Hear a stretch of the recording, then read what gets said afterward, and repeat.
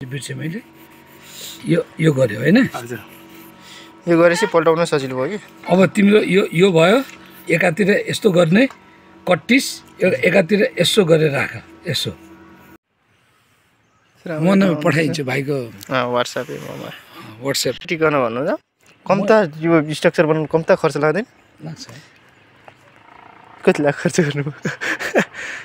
मोटामोटी त्यही पनि सोशल एक्सपेरिमेन्ट गरेर आयो भाइ मैले यहाँनिर लगभग 13 लाख 14 लाख रुपियाँ पैसा हालिसकेँ अनि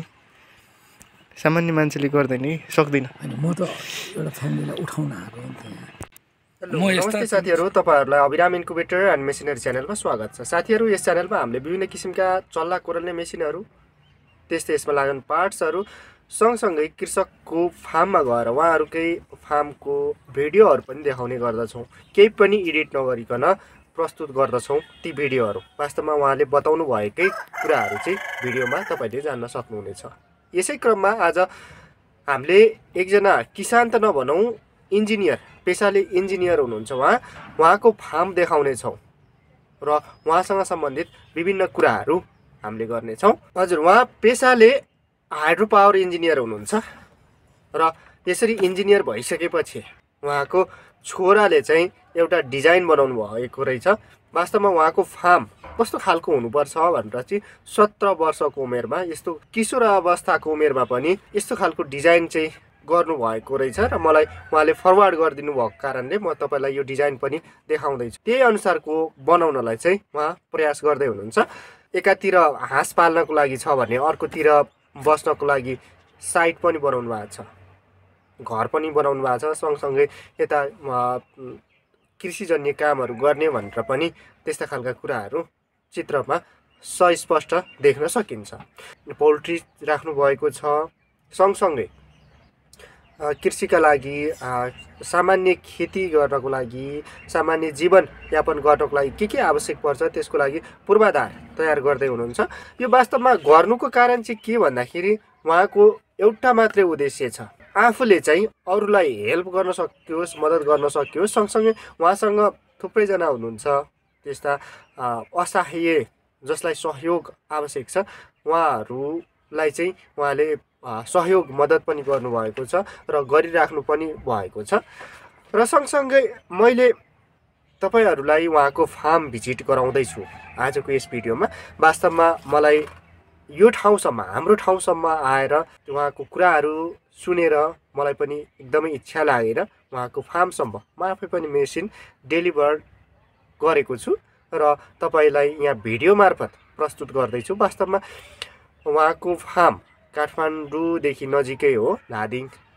नागढुङ्गा टनेलदेखि झन्डै 8 किलोमिटर भित्र पर्छ उता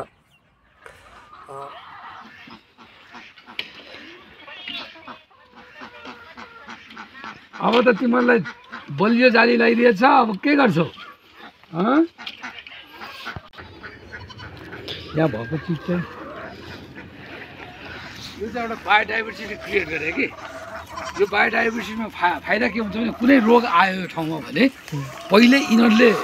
त्यो रोगसँग लड्छ अनि यिनीहरूबाट पास भएको चिज जब मोडिफाई भएर हाम्रो बडीमा आउँछ नि यो त क्लोज टु अस हो नि त किन यो त हामी खाइरहेको चिज भयो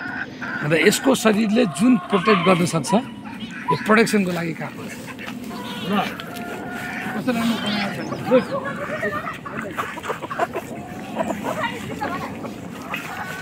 बाबु तिमी जाऊ तिमी यता हैन तिमी जाऊ यिनीहरू चाहिँ अब यो चाहिँ मैले कमर्सियली गरे हैन यो चाहिँ यहाँ बस्ने अनि अन्डा सन्डा यो एउटा सानो एकदम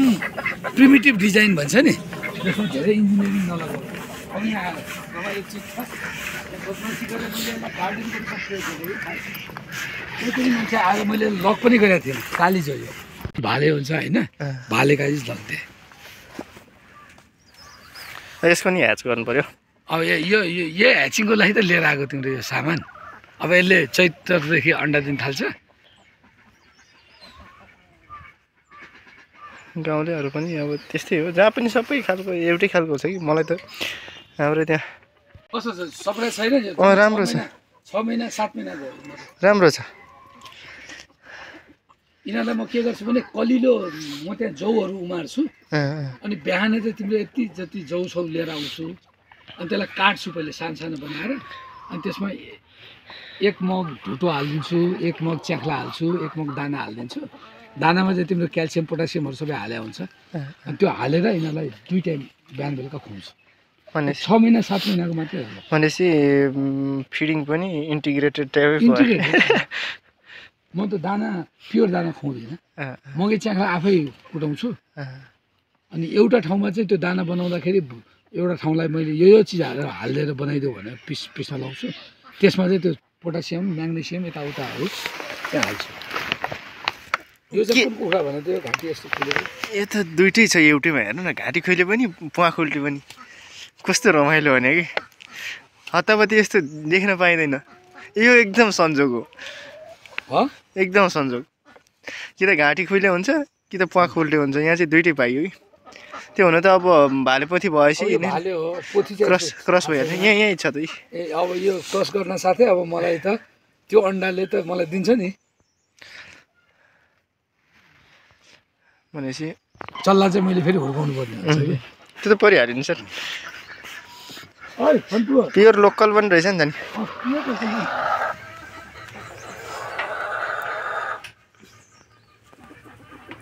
तिमी चिन्छौ सबै प्योर लोकल कुन कलर कुन चिन्छौ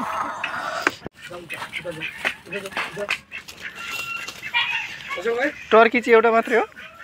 9-10 वटा ल्याएको त्यो पहिले बस्नेले सबै बेच्दियो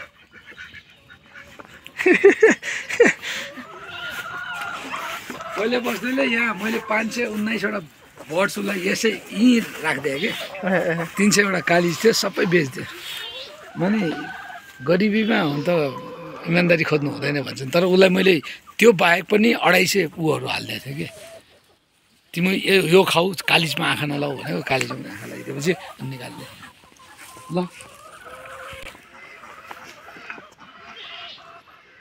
के भयो किन क्वार गर्छौ तिमी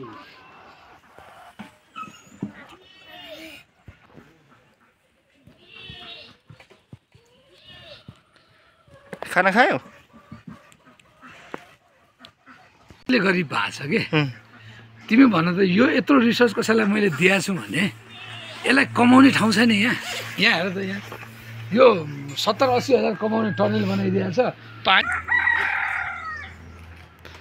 अनि त्यो उता टनेल जाली हाल्नु भएको छ नि साग चाहिँ सही हो कि तर अब यहाँ यो गरेको छैन कि यसमा मल हालिदिएको छैन होइन मैले भनेको अनुसारको पटवीहरू यताउता यिनीहरूले गरेको छैन नभए यहाँ यतिमा तिमीलाई चाहिने जति तरकारी स्ट्रबेरीलाई त खासैले अरूले केले नखाइदियोस् भनेर यहाँ त ऊ पनि राख्नु रहेछ नि मल राख्नु मल तरिका त यो हो नि त तिम्रो अनि यो भाइलाई चाहिँ यो सिकाइदिएको पहिलो दिन फुबो र बदामे घाँस पहिले छ्याप्छ्याप्ची बनाउने होइन अनि बिचमा प्लान्ट फुलहरू यसमा मेरो इच्छा के छ भने प्रत्येक बाँसको माथि चाहिँ त्यो पानको पात हुन्छ नि मलाई बरु गरिदिन्छौ पान के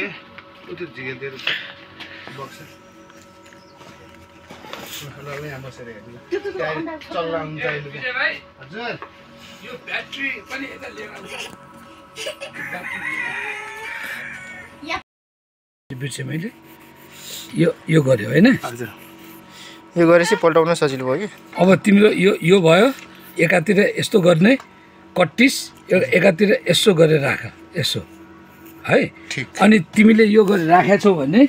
अब बिहान यसो गरेको छौ भने साँझमा आएर तिमी के गर्छौ यसलाई यसो टिक गरिदिन्छौ यसको मतलब टिकतिर फर्क्यो भने यति गरे ल अनि मोबाइल यसरी बाल्नु राख्नु सरसर्ती राख्नुहोस् केही फरक पर्दैन पहिले हाँसको एकातिर राख अनि साँझ बिहान पल्टाउनु पर्छ है साँझ बिहान पल्टाउनु पर्छ त्यसमा आर्द्रता 45 देखाइरहेछ होइन हजुर त्यो 60 सम्म चाहिन्छ एउटा कचौरामा पानी हालेपछि पुग्छ त्यो अन्डा सरसर्ती अब साँझ बिहान चाहिँ चलाइदिनु पर्छ अब हाँसको हालिसकेपछि हाँसकोलाई चाहिँ 3 चोटि भन्दा माथि चाहिन्छ पल्टाउनु पर्ने चलाउने अब जतिखेर फुर्सद हुन्छ तब यो कोठा छिर्ने बित्तिकै हजुर चलाइदिने एकचोटि साँझ छिरिन्छ भने साँझ, बिहान छिरिन्छ बिहान, दिउँसो छिरिन्छ। चलाउनु पर्छ। अन्डा पल्टाउनु पऱ्यो। टाउको यता छ भने सुतेको छ भने उठाइदिनु पऱ्यो कि। ए हो नि। अनि कुखुराले माउले उठाउँछ त्यो चलाउँछ उसले। यहाँ माउनु भएपछि त हामीले चलाइदिनु पऱ्यो। अनि पछि कुखुराको चाहिँ 21 दिनमा निक्लिसक्छ होइन। 18 दिनपछि अलिकति त्यो उताको कचौरा छ नि, त्यो कचौरामा चाहिँ पानी राख्नु ल। 18 दिनमा? 18 दिन ठुलोमा। आजदेखिको 18 दिनमा होइन? 18-19 दिनमा हाले पनि हुन्छ। चल्ला बसिया छ कि छैन भनेर चेक गर्न चाहिँ मोबाइल बाल्ने। हजुर। मोबाइल वा टर्च लाइट बाल्ने अनि हेर्ने बेलुका। हजुर साथीहरू, तपाईँहरूलाई आजको भिडियो के कस्तो लाग्यो? वास्तवमा तपाईँले एउटा इन्जिनियरको फार्म कस्तो हुन्छ भनेर जानिसक्नु भएको छ र कुनै पनि जिज्ञासाहरू छ भने तपाईँले लेख्न सक्नुहुनेछ। सँगसँगै चल्ला कुरल्ने मेसिनहरू चाहिन्छ भने त्यस्तै यसमा लाग्ने पार्ट्सहरू र कुनै पनि परामर्श वा बिग्रेको मेसिनहरू पनि छ भने मर्मत गर्नको लागि अबिराम एग्रोटेकलाई सम्झन सक्नुहुनेछ। नेपालको लागि अधिकृत विक्रेता अबिराम एग्रोटेक हो, जहाँ चाइनिज मेसिन, नेपाली मेसिन सँगसँगै ह्याचरी जनिए विभिन्न किसिमका परामर्शहरू पाइन्छ। आजको भिडियो अन्तिमसम्म हेर्नुभयो, तपाईँलाई धेरै धेरै धन्यवाद।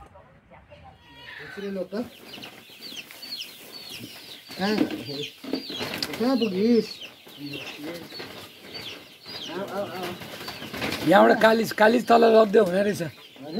कालिज तल लग्दै हुने रहेछ। आइतबार पर्सि सोमबार पर्सि लैजानु छ भन्ने लाग्यो। यो टर्की चाहिँ ठुल्ठुलो भयो सर, टर्कीबाट आएको छ।